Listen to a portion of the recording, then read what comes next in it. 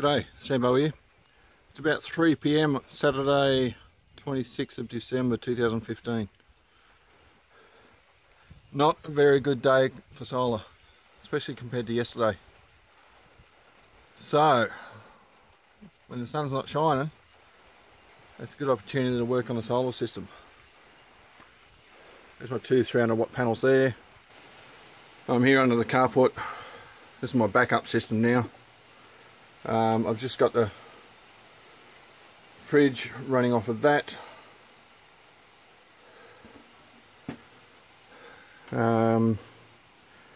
Christmas morning, Mum came down and turned the inverter off. When she got down here, this voltage was reading 14.5 volts, and I think that's because of that cheap charge controller. This afternoon I might get around to replacing that. 120 amp hour battery. That will run my house fine, that 1000 watt inverter, unless I want to pump water and wash clothes at the same time.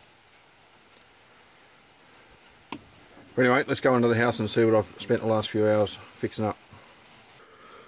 So this conduit here, that's coming in from the solar panels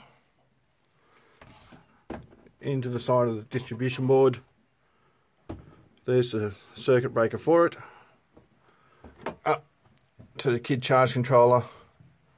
Power comes back down. Another 20 amp miniature circuit breaker.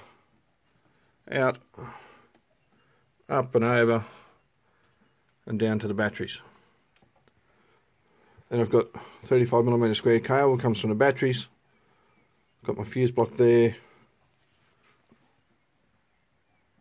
Into the 24 volt to 240 volt inverter. At the moment I've just got that going to a power board and my kilowatt meter. In the next few months I'll get a new distribution board put in the main meter box, and I'll run power from there. I've got some plans to keep the wiring nice and tidy. So let's kick this in. Kid self-testing. Turn the PV on.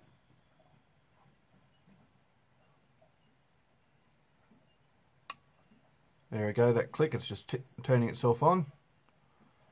26 volts, 56 watts. That's a rainy, shitty afternoon. I'm not surprised that that's all the power I'm getting. 2.2 amps. So anyway, there's an update on the 600 watt solar power system. I'll talk to you in another video.